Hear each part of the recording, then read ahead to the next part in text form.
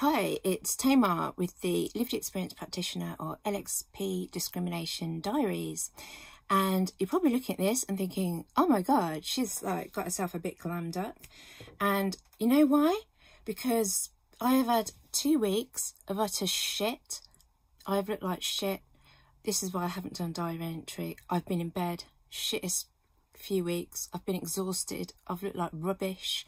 I've got enough done diary entries where I look like crap, where I'm crying. The last few weeks I've cried a river. No, actually I've cried an ocean. That ocean has been polluted and full of snotty tissues. I've looked like rubbish. I've felt like rubbish. Just cried and cried and cried, not got out of bed, felt horrendous. And I just feel like today I need to take back my power and just, you know, I want to look in the mirror and just think, damn, she looks fine. You look fine. And, you know, I wanted to dress up. I'm sick of COVID and looking, I don't know, we don't get time to dress up. We don't get time to go out. We don't get time to see our mates or whatever. Yeah. So, yeah, I just felt like dressing up, looking a bit, you know, a bit more like me.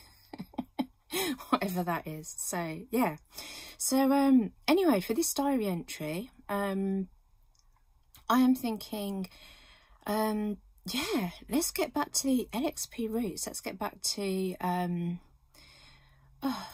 going to try and wrap this up a little bit like storytelling kind of thing, sort of. I'm not a big fan of telling your story or what have you. What I'm going to try and do is a little bit like autoethnography. Well, obviously this is diary entries, isn't it? You know, it's looking at the impact of shit, basically discrimination. But I'm going to try and, I don't know, I'm going to try and tell an interesting story. So, yeah, shit few weeks, angry few weeks, exhausted few weeks, tired few weeks. What happens when the energy returns? So at one point I was so horrendously, I was desperate, absolutely desperate, and you know, worried too, because I'm thinking, do you know what, this is enough for the, you know, the upstairs, like putting up with enough, like, you know, what am I gonna do here? Like, I need, you know, desperately need something. What? So kind of in desperation, I'd asked someone for like a Reiki healing thing, thinking, you know, you can give it a try, can't you? You know, and I had absolutely no idea whether it would work or not.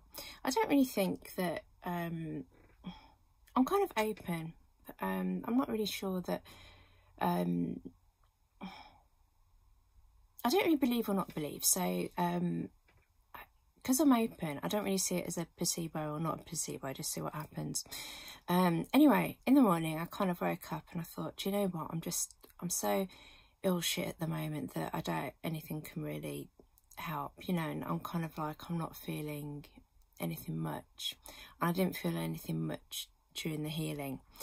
And then I thought, oh, I can breathe right down to my stomach. Like the anxiety had been so bad that I hadn't been able to sort of breathe down to my stomach. And there's this kind of line of thought in some cultures that the stomach kind of holds the power, and that, you know, if you're you know, if you've had your power taken away, or, you know, if there's abuse, if there's kind of things, you know, abuse, power taken away, that sort of thing, stomach problems. So it was interesting that I could breathe right down there, and I thought, oh, so, you know, probably something's happened. And it was interesting that I got better over, there was, it wasn't so much that day, but it was the day after. Suddenly I had a day where I felt normal, that I haven't felt like that for, oh my God, like, I don't know, maybe, I say months, but maybe during the last like 18 months, I don't know, like normally enough to be able to, like, you know, I tidied the kitchen, kind of like, I cleaned the kitchen. Nobody told me to do it. I did it. I don't do that. That's weird. So, yeah. So, you know, it was amazing and I felt great. But I suddenly realised how bad I've been feeling the rest of the time. I was like, oh my God, that's terrible. And then I was like, oh, well, this is great. I'm all right now. I'll be fine. Excellent. I can like cope with all this shit. Fantastic. The day after, I thought, oh, I'm feeling a bit tired. I should rest. This is probably a good thing. And then, yeah, back to shit again. So, what can I say? What can I say about the impact of all this crap, this discrimination, the crap, the stuff that just putting up with. So, you know, I've got a load of polypharmacy going on with, you know, dealing with all these symptoms. Body's breaking down at the moment. I've got sort of anxiety shit going on.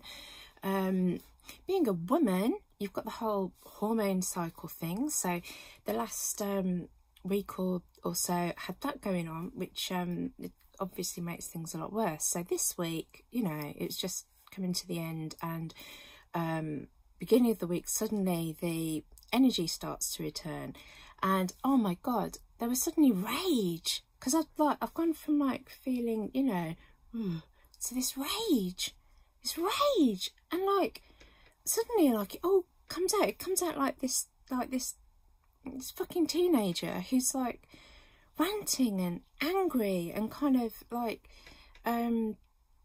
oh, you know, this stereotype kind of poster child for oh, BPD kind of, you know, hysterical woman, like all the nasty, horrible things that people say about like personality disorder. Suddenly it was like you know, I was kind of I'd sort of embodied that to rant about all the shit that it was like all this shit had been put upon me, and I was suddenly pushing it back, saying no, I'm not taking that. No, enough of this fuckery. No. You can take this. You can fuck off. You can fuck off, and you can fuck off a bit further and fuck off. And you know, just completely, you know, and you know, when you can feel something happening, and you can kind of like, you know, it's almost like you can go out of your body. You can take a seat. You can eat some popcorn and just think, what the fuck is going on? So anyway, shit goes down, and then, you know, the next day or so you're able to kind of sit back and reflect and think, you know, what's happening. So the thing about the being a lived experience practitioner, the thing about these diaries, the thing about kind of entries and thinking about things and learning about things, is that the whole point is learning. It's getting the insight, you know, it's kind of understanding shit. It's it's learning to work with this stuff, so, you know, to pick shit out. So anyway, I was thinking about it. I was thinking, well, why? What was going on there? Why was this kind of this kind of like real teenage kind of, almost this teenage kind of reaction sort of thing happening? I mean, aside from the fact that, yes, you know, hormones kind of all over the place, so genuinely, you know, like teenage hormones kind of were probably actually going on. But you know, even when I was a teenager, I wasn't really like a teenager. I was kind of weird. I was kind of what can I say, with big glasses and, you know, little nerd in the corner reading a book kind of thing. I was very good. I wasn't like a normal kid. But you know, I was thinking about it, what was it? And I was like, and it came down to it, and I thought, oh, bloody hell, I was really frightened. I was, at the moment, I'm so frightened. I'm so scared. I'm so scared. And so this health thing has got me really scared, because I've got all these symptoms that keep happening. They keep changing. They keep and they're real as well. They're not, this isn't just like, you know, when you're stressed and you get like, you know, you get pains in your stomach, and you know, or you get headaches, and you kind of, you know, it's stress, and you put it down to stress and all this kind of stuff, you know. Not that that's okay, by the way, because those pains are still real, and that headache is still real, and all the rest of it. But it's stuff like, I mean, like having a seizure, that is like, you know,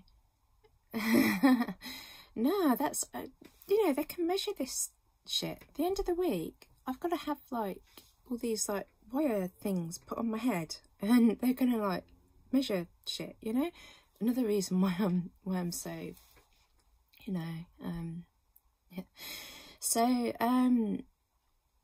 you know, I was thinking about it. I was thinking, well, you know, I am scared, and I'm scared about all this stuff, and I'm scared about you know, it's the fact that all these, it's like my body's breaking down, and it's all kind of uncontrolled, and you know, things like I've had to have my sort of my mouth, my jaw operated on, kind of like my, you know, be given this mouth guard thing, be given, I mean, these are like physical operations caused by like stressy kind of stuff, and I'm angry. I'm so angry that this has happened, and I'm so I've got all these kind of this pent up anger, but also the rage that stuff isn't being, or hasn't been done about it, stuff hasn't been listened to, stuff hasn't, you know, all these things that are, you know, it makes sense. But I think the teenager that's scared at the moment is that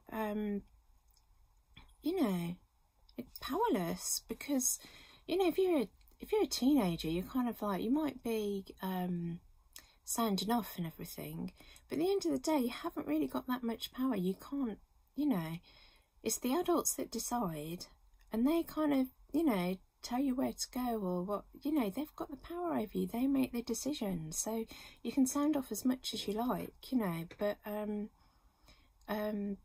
you know, they can harm you, and it's scary. So yeah. And the other thing that I was thinking of was, you know, I was reflecting on it more, thinking about, well, why, you've got to think about, you know, you think a bit more underneath, why, and it took me back to, because these diaries are thinking about discrimination, and one of the things about lived experience practitioner, mental health working, employment side, etc., etc., our field isn't really that developed. We haven't got the amount of literature or thought or development that is available, say, in the LGBT, but particularly the kind of like civil rights and the racial equality arena. So if we want to learn shit, we have to kind of, you know, don't reinvent the wheel. Look, queer people have already written about this stuff. So I was thinking back to the MSc course that I've done, and there's an absolutely beautiful paper written by Anne IABC. Actually, it's not a paper, it's a chapter in a book. I can't remember what the book's called. I've looked it up. It's chapter 5, The Dynamics of Difference, by Anne IABC, who's a nurse consultant. So, I mean, that's amazing straight away, because Anne IABC is, I mean, nursing, you're thinking about a discipline that is often seen as, it's seen as kind of less than in terms of, you know, like the medical profession. You've got the medics, the doctors, and then the nurses are kind of seen as kind of like that less than, or, you know, they're not treated as you know, as kind of senior as and what have you. And yet Anne is someone who works as she's a nurse consultant.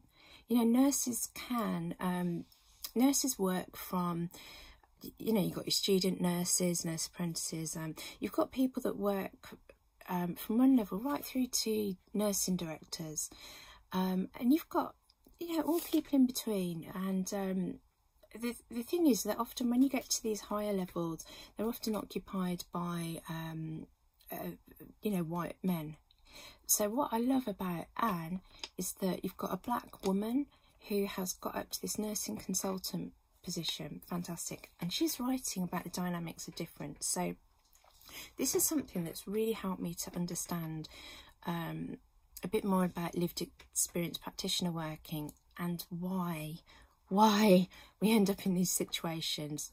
Why? So I'll come on to it. Basically, she's writing, and she gave the example of nurses who are working. It was in a secure healthcare setting. I can't remember if it's a prison or not. No, I think it's a hospital ward. Whatever. It's a secure setting anyway. And they needed more nurses. You know, couldn't get British nurses, so they recruited from overseas. So the overseas nurses that they had, they were perfectly well experienced and perfectly well qualified. You know, they just went from the same country. that's the only thing that was, you know, they were different. Came over, filled those much needed places, and yeah, people were treating them though as less than, as incompetent, you know, because there were these people that have come over from wherever, and obviously in their country they don't work as well as over here, and blah blah blah. So you've got these nurses who actually were completely competent, and their colleagues start to treat them as though they're incompetent. Service users start to see the difference in the way that they are treated, and they start to catch on, and they start treating them as though they're incompetent as well. So suddenly they're being treated as incompetent from both sort of, you know, both ends. And then what happens is that they've gone from being these competent workers in their own country to suddenly they absorb this incompetency, and they become incompetent. I mean, they're not incompetent, but suddenly they start making stupid mistakes and kind of doing things that they wouldn't ordinarily do.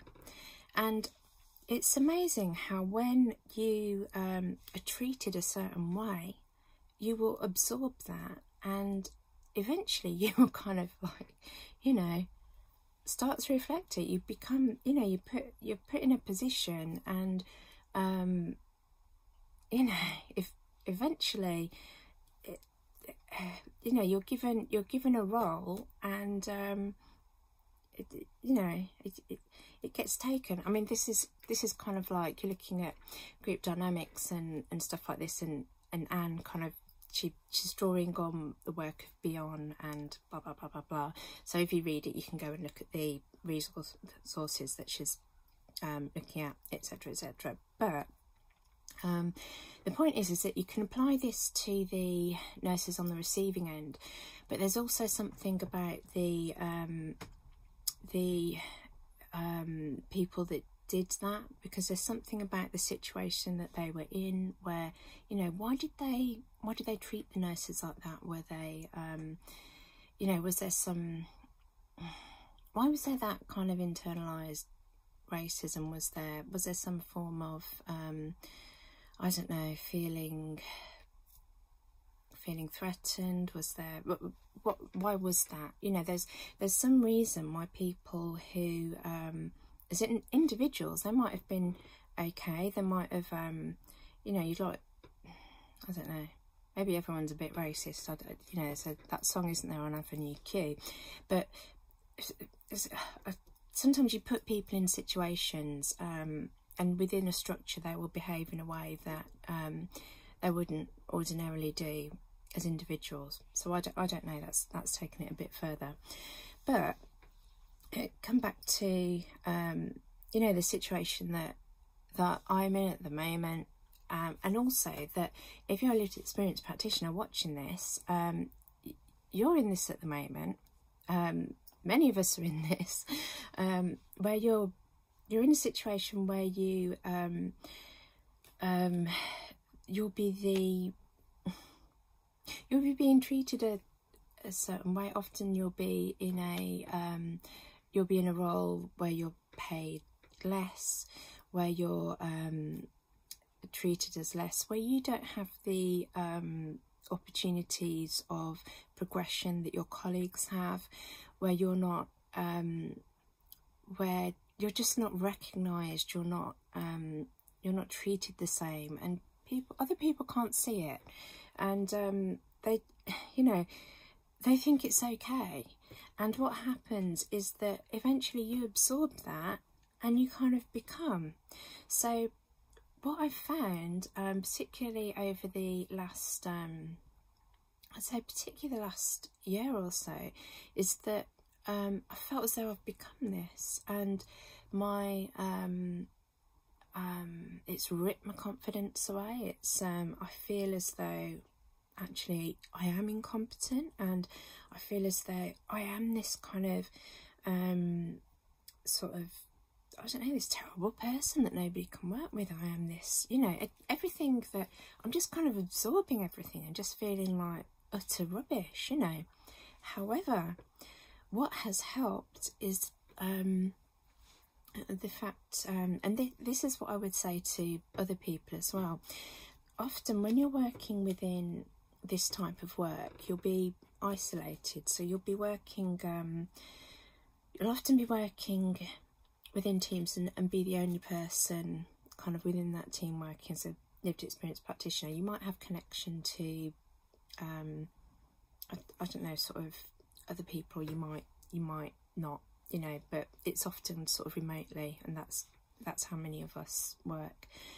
But what am I saying?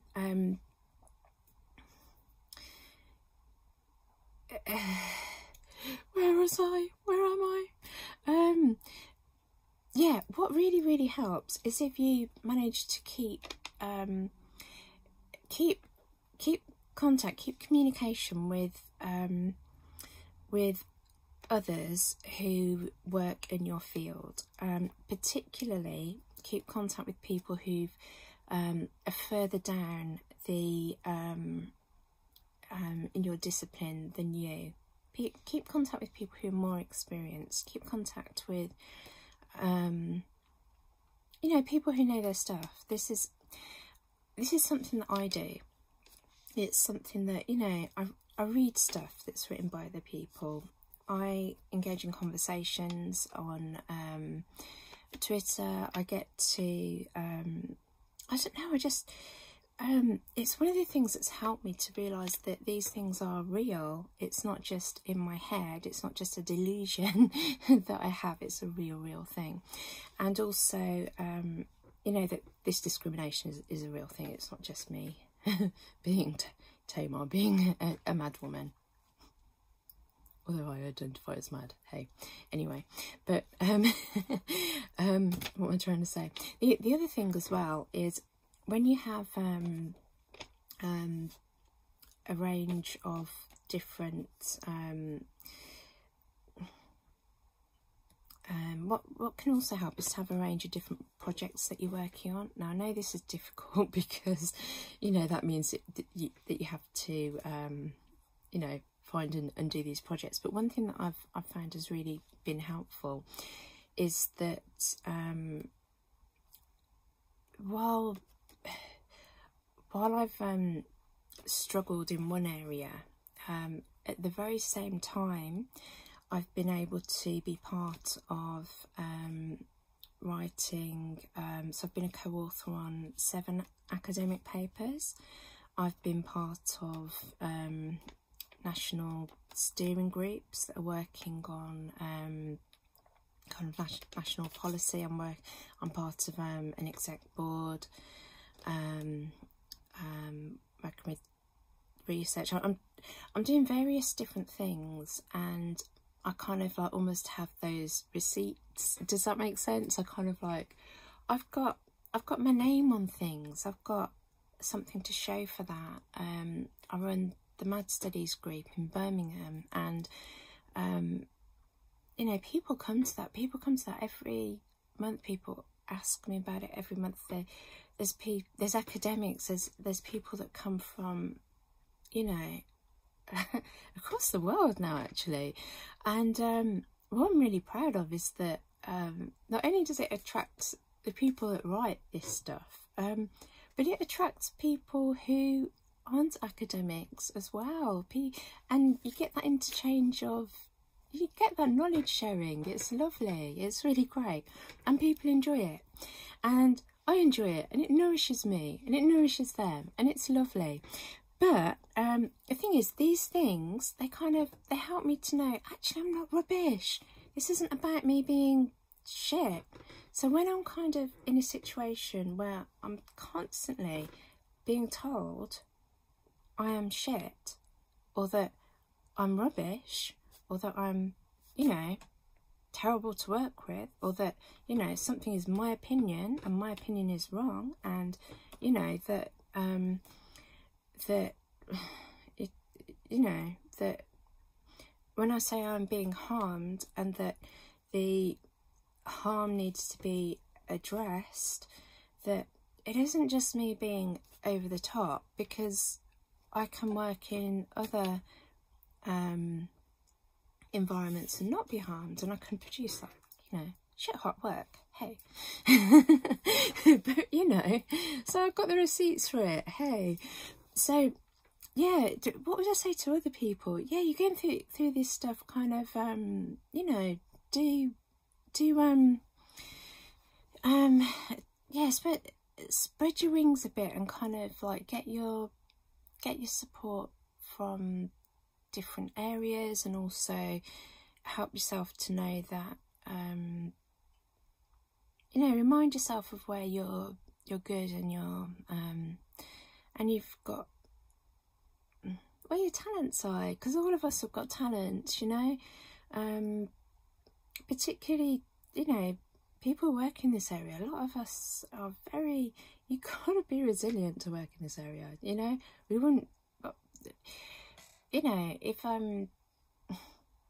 you're watching this, if you work in this area, you wouldn't be, you know, you wouldn't be here on this video watching this, you know, weird niche thing if you weren't, you know,